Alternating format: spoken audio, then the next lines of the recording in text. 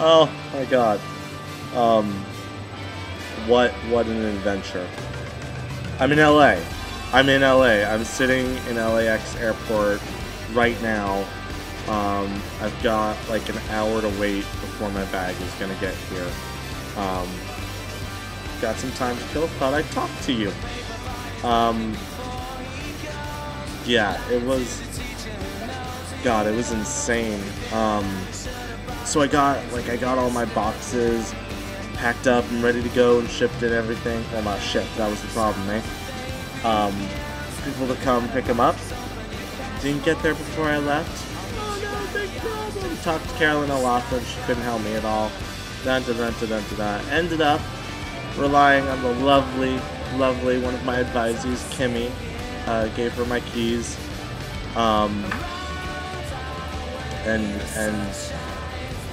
to the best of my knowledge, she was just going to take care of that. Now, I've got an email saying that didn't work out, FedEx lied, blah, blah, blah. I don't know, I'll figure that out later. But Kimmy's a very wonderful human being, and that was very, very nice of her.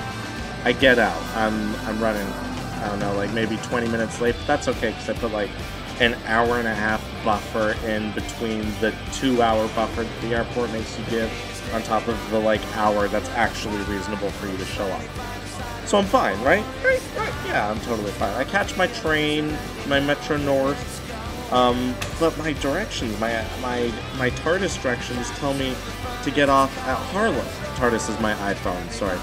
They tell me to get off the Harlem station at 125th Street instead of Grand Central. I'm gonna guess that my technology probably knows more about New York public transit than I do, so I follow the directions it gives me. Makes me run 3 blocks with my 49.5-pound bag and my laptop bag slung over my shoulders through Harlem. Just makes me sprint 3 blocks in like 5 minutes. Okay, whatever, I do it, it's fine. Then it has, I get on like the F, get off on 59th Street, and it has me transferring to the F line. This is all gibberish to me, by the way. But the F lines, it just says transfer from 5 to the F line. The F line station is at 63rd Street. It left me at 59th Street with 3 minutes to get from one to the other. And I don't know how familiar anybody watching this is with the 63rd and Lexington stop of the F line, but it's like 5 stories underground, and I didn't realize that, so I just keep going down these staircases thinking that around the next corner will be a train that I can take. I get down to the bottom level, 5 stories underground, or whatever it is, just as the train's leaving. I'm out of hope at this point, ready to collapse. I feel like I'm gonna die. I figure, okay, I'll just wait for the next train. Pull out my iPhone, try to figure out, okay, like, is there something better I can be doing? No service, because I'm 5 stories underground. I'm an idiot.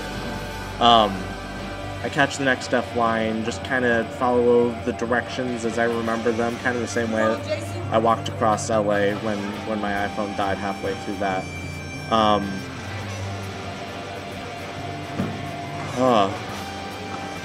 Okay, so F line, I take the next one, take the E to the air tram thing that gets me to JFK. I don't know. There were delays on all of these trains, just stuck underground, like, you know what, we don't feel like moving for a while, so you're just gonna sit here. And, you know, that's fine, it's fine. Public transit, things happen, it's totally understandable, that's why you put in buffer time, but you don't really expect it to happen, like, 3, 4, 5, 100 times in a row. That's a lot. I get to JFK, 5. Yeah, that's actually 5, huh? I can count. 5 minutes before the checked baggage cutoff for JFK, which of course, if you're there 5 minutes before the cutoff, they consider it to be within the cutoff because they don't want to deal with that sort of thing, which is why I'm waiting an hour for my luggage, which is on a different flight. They let me check in anyway. I sprint to the gate. Luckily, there's no security line whatsoever. Sprint to the gate. The gate's changed. They didn't tell me that at check-in. Sprint to another gate. Find out that the boarding pass I actually have is actually for a flight tomorrow.